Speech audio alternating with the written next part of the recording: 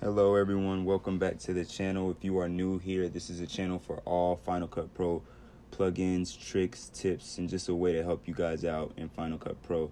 So if you're new, hit the subscribe button and come along with us on this journey. On the screen here is our website, www.b3-studios.com. And as you can see, there are plenty of plugins here on the site. Go check it out. Some are free. Yeah, you heard right. Some are free and some you have to pay for. So just go ahead and check that out. The website will definitely help you out. Now, today we'll be going over a Instagram effect. A lot of people have been asking for this effect, and here we are. So let's get right into it.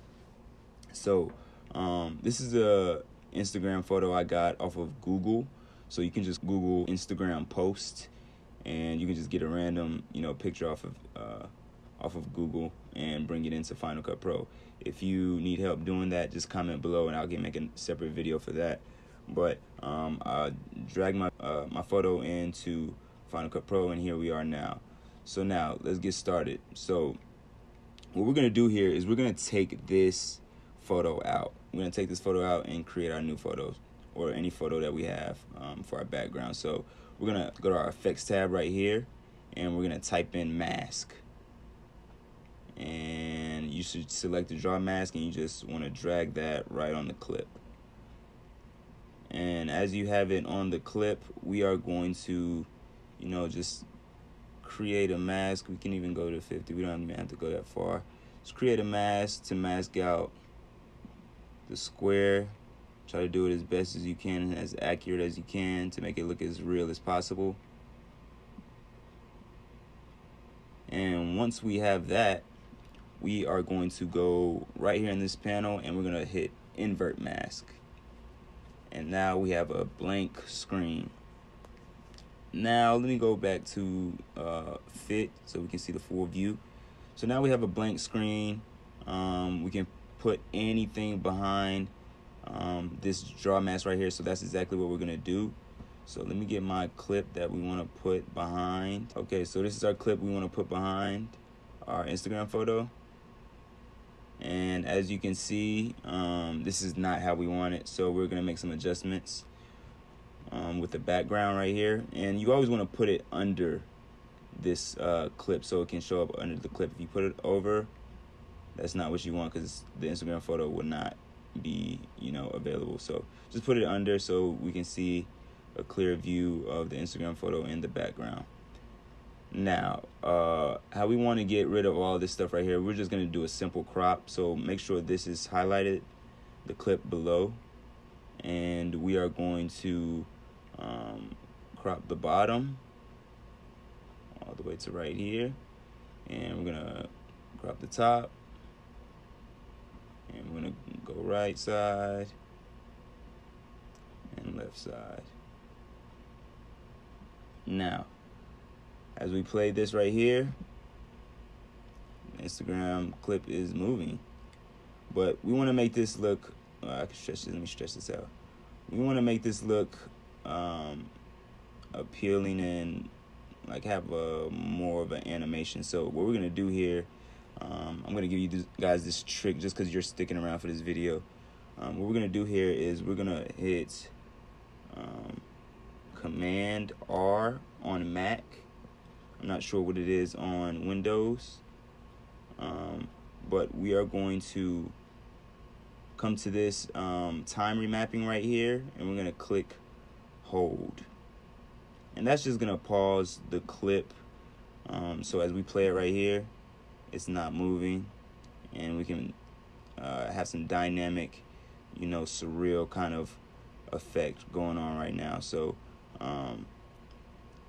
we can stretch it as long as we want as well.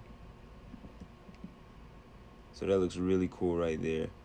I'm gonna push this down, push this hold bar down, and I'm going to actually speed this up a little bit just to make this a more, effective clip.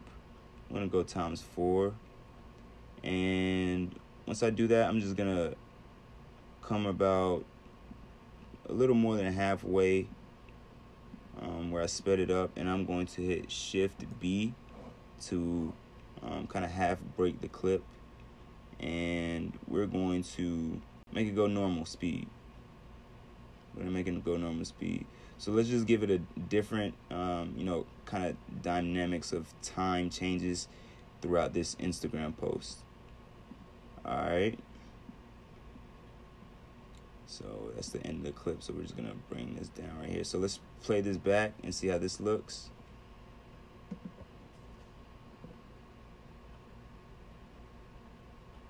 Looks really cool. That's really dynamic right there. Awesome. One of the tricks right there that you can apply for your effect. Now, to make it even more interesting, we can do this next trick that I'm about to show you guys. So after you got your clip and everything is how you want it, you're gonna highlight both of the clips and create a new compound clip. So you're gonna right click on both of these, and you see new compound clip, and you can just name it as IG effect.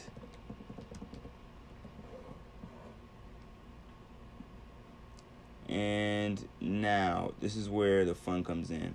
Now this extra part, this is a plugin, and I will leave the link in the description below. It is available on the website www.b3-studios.com, and this is the B3 Tiny Planet effect.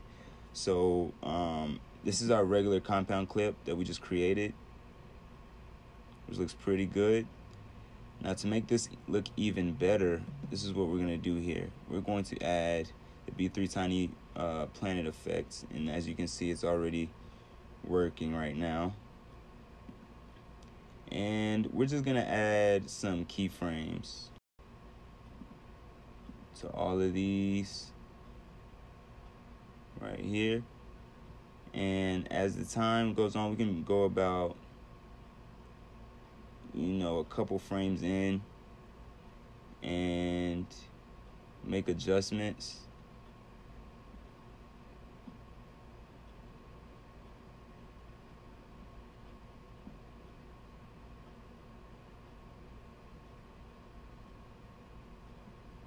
As much as we want.